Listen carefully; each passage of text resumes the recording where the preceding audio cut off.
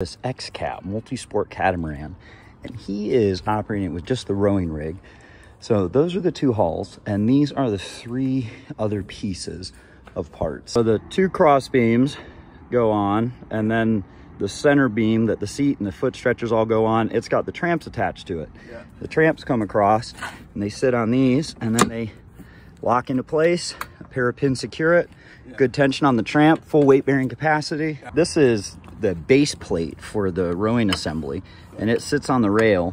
It's got a little hook over there, really nice machine piece. The seat sits on the monorail. They just drop through the slot here, and then it's got a rear stop and the foot stretcher with its different positioning while you're facing forward, and redirects all the movement of the oar. And really nice machine piece. Sits on this pin here when it's rotated in, so that it's able to then lock into place to go into rowing